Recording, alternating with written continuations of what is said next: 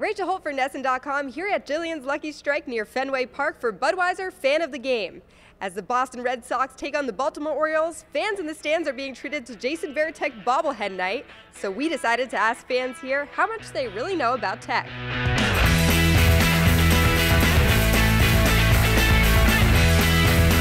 What was Varitek's nickname? Tech. Tech. It wasn't Tech. Oh my God. What year was he named captain of the team? 2007. 2004? It's either 03. Let's go with 04. How many no-hitters did he catch? 4. I'm going to say 4. Did catch 4.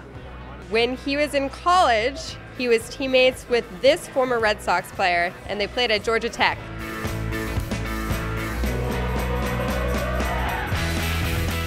Darren Bragg? No, I'm sorry, I don't know. No more. Oh, jeez.